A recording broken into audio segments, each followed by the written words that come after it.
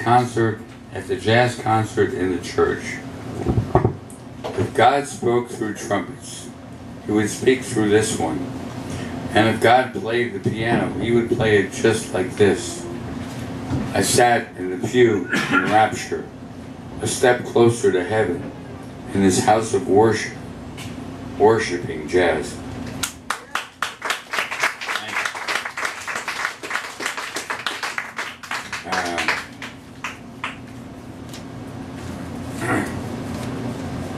I wrote this after a trip to Mexico.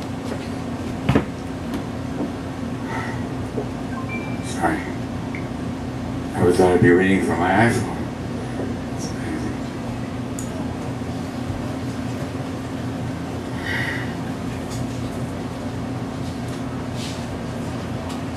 Oh.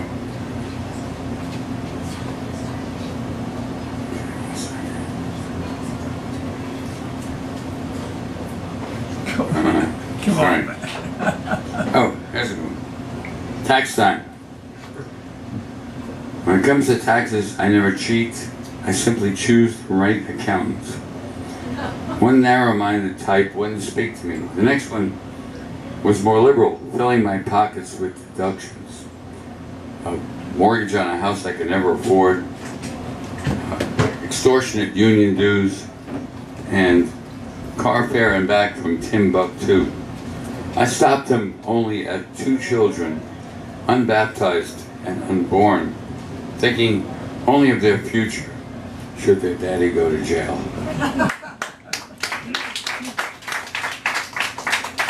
And 2 more.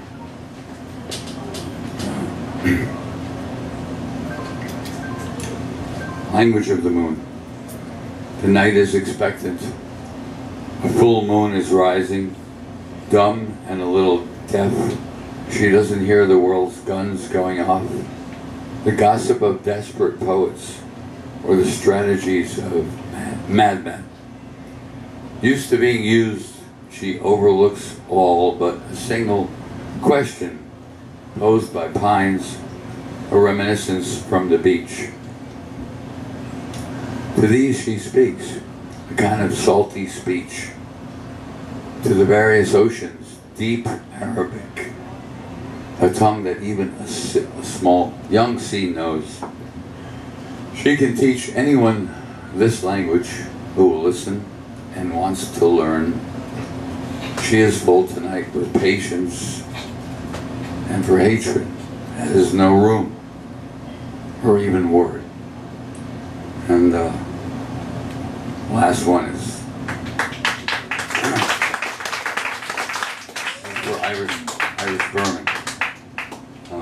For the poet who stopped screaming one day.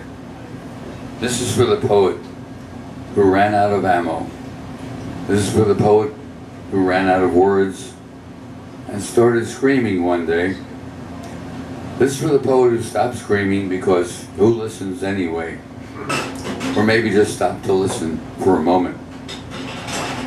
This is for the silent poet.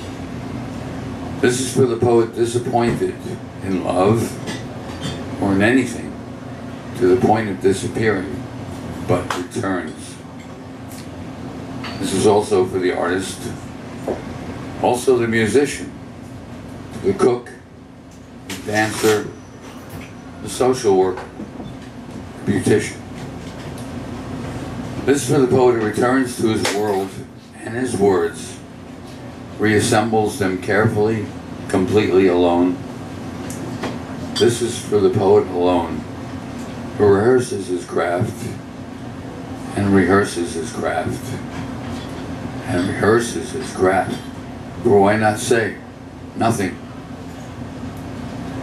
And this is a picture of the poet on the back of her book, the one that was published to a sort of mild interest, and to her own surprise. She is standing in sunlight on the roof of her building, the one she didn't jump from.